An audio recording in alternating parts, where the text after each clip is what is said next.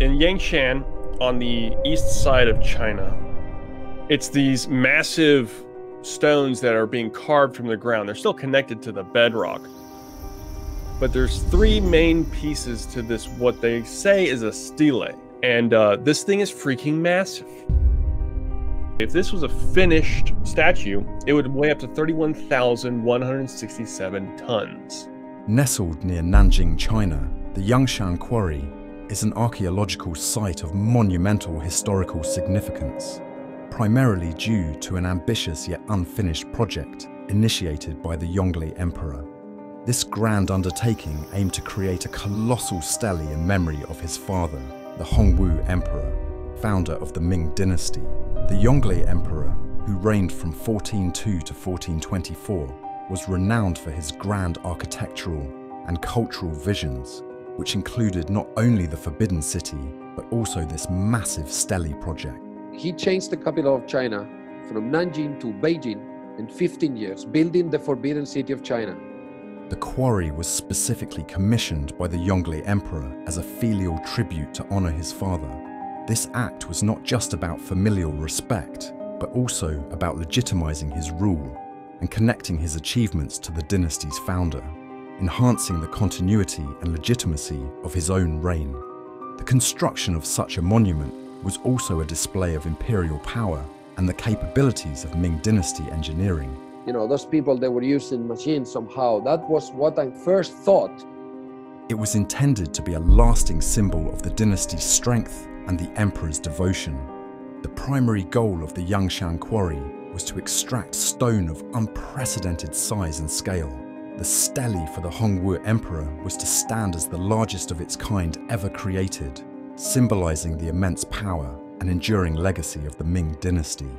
Such a project required not just vast resources, but also a workforce capable of managing the logistical challenges posed by the stone's enormous dimensions. In Imperial China, erecting steles was a deeply cultural act, often associated with honoring divine or royal entities. The Yongle Emperor's project linked him with the divine mandate, ascribing almost celestial reverence to his ancestors and himself, reinforcing his rule as divinely sanctioned. The project was designed to be composed of three grand pieces: the base, the body, and the crown.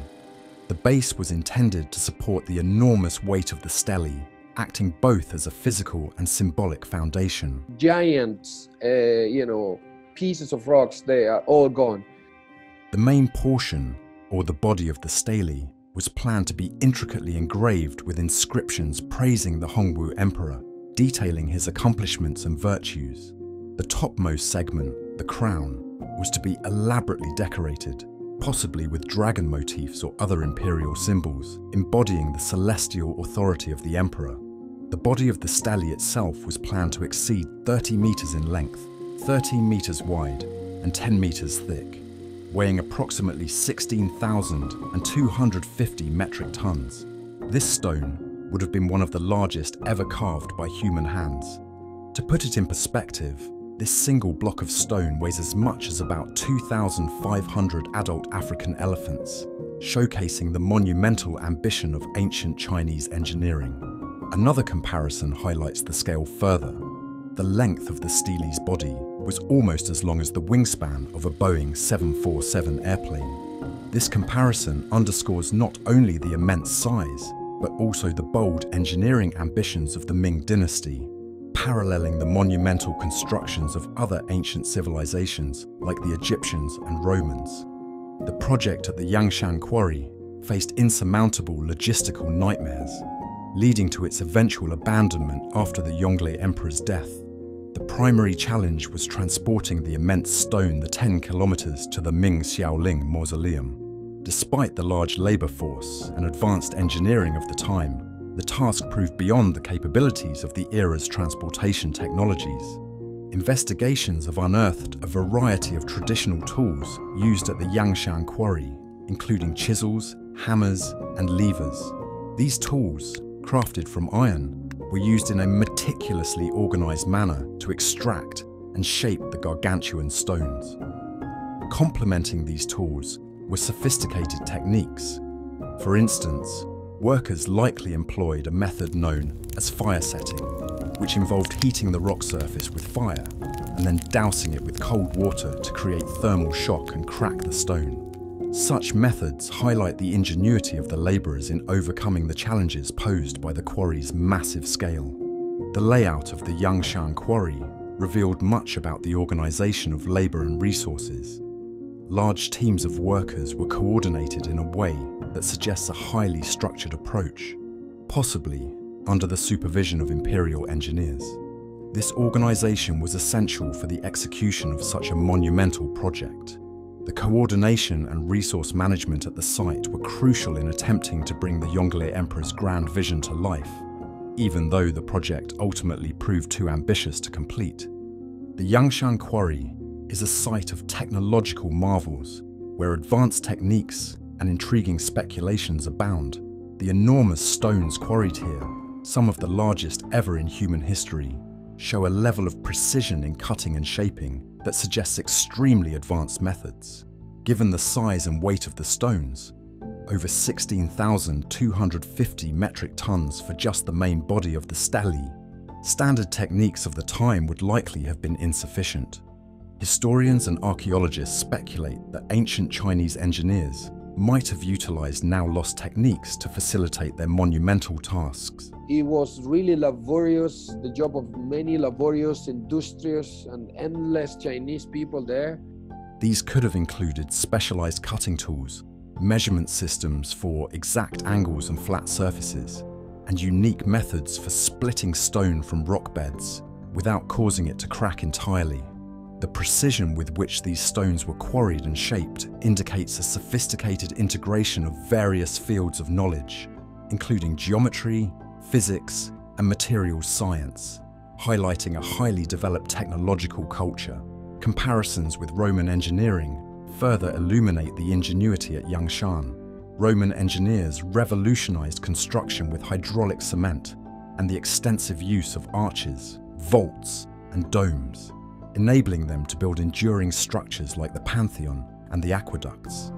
They mastered the use of available resources and adapted their engineering solutions to diverse conditions across their vast empire. Similarly, the engineers at Yangshan may have developed unique methods for managing the quarrying of such massive stones.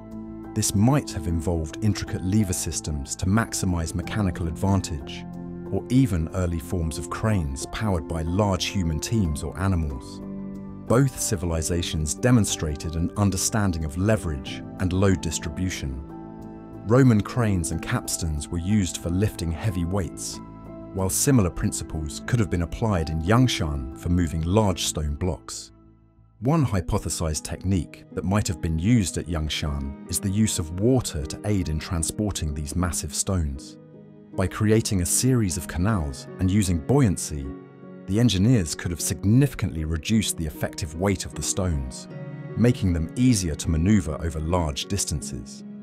The timing of the quarry work might have been strategically planned around the seasons. For instance, the engineers could have taken advantage of frozen ground during winter to move heavy stones more easily, a technique seen in other historical contexts such as the transport of large stones for medieval cathedrals in Europe.